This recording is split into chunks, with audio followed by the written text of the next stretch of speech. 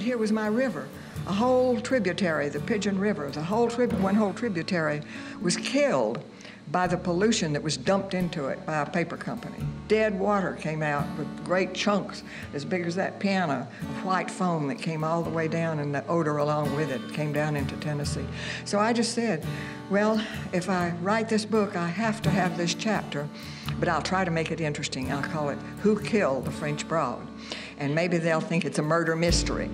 Well, it was a murder, all right, but it wasn't any mystery. This beautiful river, the French Broad, heading in the mountains, flowing all the way down to the Holston and the Tennessee, is heavily polluted.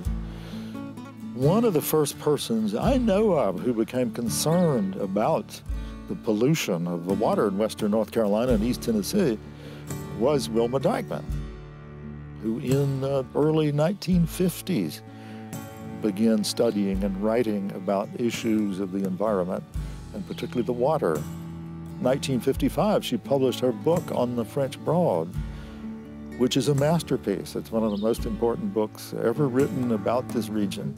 She wrote the French Broad 7 years before Rachel Carson wrote The Silent Spring, which had an enormous impact. She was the first person ever that I'm aware of to articulate that you can't have a good economy unless you have a good environment.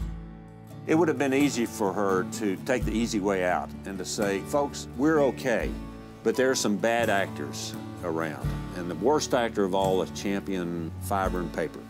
If we can just make them do right and become like us, we'll be fine. But she knew that was not true, because none of us was doing right. Wilma Dykeman certainly would be one of those heroes. She was seriously a champion, not just for the water quality, but for the whole environment. I do remember being struck by how much she was ahead of her time in thinking about the whole ecosystem. The French Broad Country is particularly a region of springs. The water of most of the brooks and streams and rivers they form is nearly as pure in its pristine state as water can be. But when we turned away from the spring at the edge of the kitchen yard and turned on the faucet in our porcelain sink, we turned off our interest in what came out of the spigot. One by one, we allowed ourselves and others to begin the rape, which finally in places ended in the murder of the French Broad.